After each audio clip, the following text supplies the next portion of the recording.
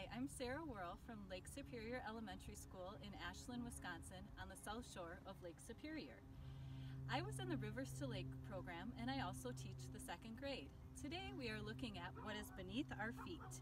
Our nature nibble for the week of June 1st truly rocks. Did you know the land beneath you has a long history going back millions of years? Each rock has its own story to tell. Was it formed by a volcano? Was it brought by a glacier from another place?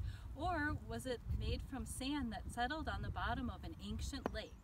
There are three types of rocks based on how they are formed: igneous, sedimentary, and metamorphic. Igneous are formed by volcanoes.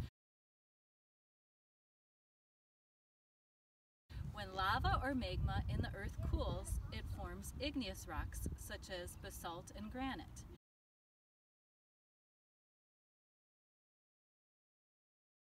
Sedimentary rocks are formed when sand or other sediment are deposited over time, like sandstone.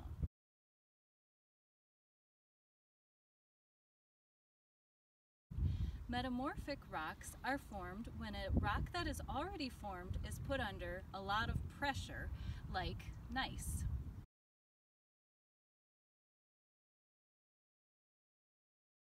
Now I'm going to turn it over to Camille to tell us a little bit about the history of sandstone cliffs around Bayfield and the Apostle Islands. Hi, my name is Camille Lemler and I'm a teacher at Bayfield Elementary School. I was a part of the Rivers2Lakes program this past year. I am here to tell you all about how the sea caves were formed. The story of the sea caves begins over 1 billion years ago. During that time, rivers and streams carried sandy sediments from hills down to this area. Eventually, so much sediment built up in this area that it filled in. That is how we see the sandstone rocks that we see on the cliffs today.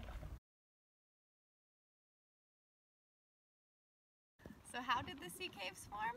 Well, Lake Superior has lots of waves, and those waves are really powerful. Have you ever been in Lake Superior when a wave was coming to shore? The same action bashes against the rock on the cliff.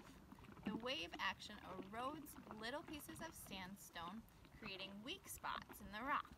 Eventually, these weak spots are carved out, and that's what creates a cave. Now back to Sarah and Ashland.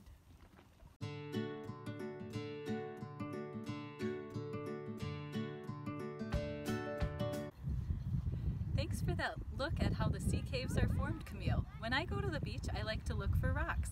I like to pick up a rock and think about its history. I found these rocks here, a basalt and a granite, which are examples of igneous rocks. And I found gneiss, which is an example of a metamorphic rock. What type of rocks do you see around you? Have you ever collected a rock from a stream or the beach? How did it get there? On your Nature Nibble worksheet, draw a picture of your favorite rock and take a guess as to what it is. Let's go investigate! Fun nature fact of the day. Lake Superior is known for its agates. Agates are sedimentary rocks. They form when water drips through air pockets in igneous rocks called vesicles. Sediment left behind after the water is gone creates beautiful agates, like these.